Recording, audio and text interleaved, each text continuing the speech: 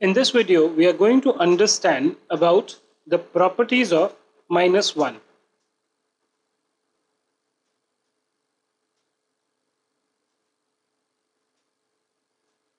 And its exponents.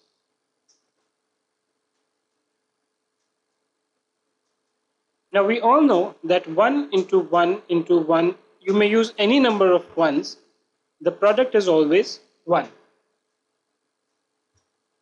Okay? You may have 1 3 times, so 1 to the power 3, 1 to the power 10, or 1 to the power 100. Everywhere this is equal to 1. But this is not the similar case with -1. So if you have, let's say, -1 into -1, 1 times 1 gives us what? 1.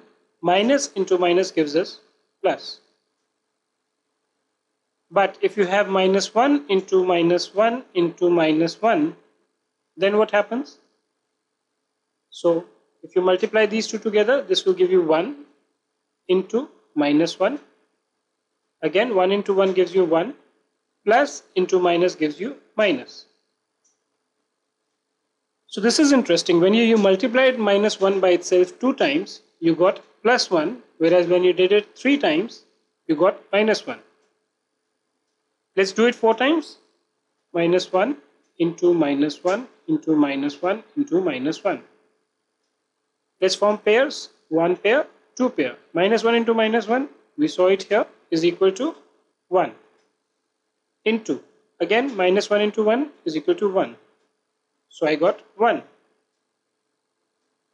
Now this is again interesting. Here it was 1, here it was -1, and here it is 1.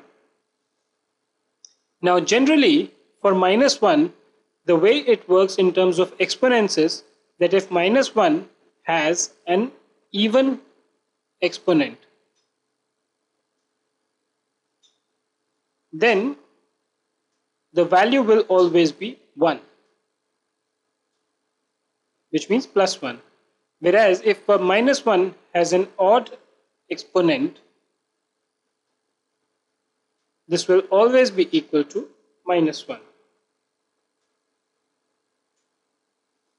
So -1 with an even exponent is always equal to 1, and -1 with an odd exponent is always equal to -1. And this is true for any number of exponent which -1 has.